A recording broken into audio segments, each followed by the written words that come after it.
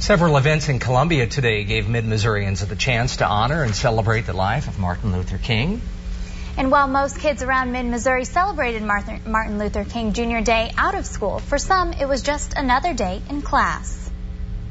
Tonight we have team coverage for you on how Mid-Missouri spent the holiday. KOMU8's Nicole Nicolette talked to one parent who questions if schools are taking Martin Luther King's holiday seriously.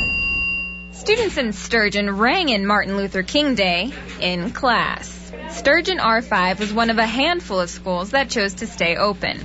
Paul Haywood is the parent of two African-American students. He says this isn't the first year the school has skipped the holiday. I've always wondered why Sturgeon has scheduled MLK Day as a holiday, but they've never taken it off. They've always used it as a makeup day. My 14-year-old Devin, who is African-American, has really got some questions about it. Haywood says there are other schools in the area that managed to keep it a holiday. Sturgeon R5 is scheduled to end school on June 2nd, if the district doesn't have to add makeup days. But it usually does. The superintendent says there are 6 snow days built into the calendar, 3 of which are holidays, and Martin Luther King Day happens to be the first one. Any days beyond that extend the school year.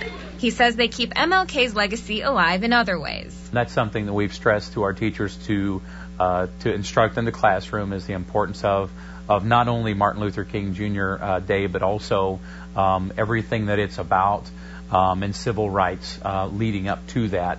Schultz says this year the school is open to make up construction days that delayed the start of school. Nicole Nicolette, KOMU8 News, Sturgeon. KOMU8 also talked to the superintendent of Osage County R2, and she told me her district was open on Martin Luther King Jr. Day because standardized testing is in the spring and it allows them to go over test material.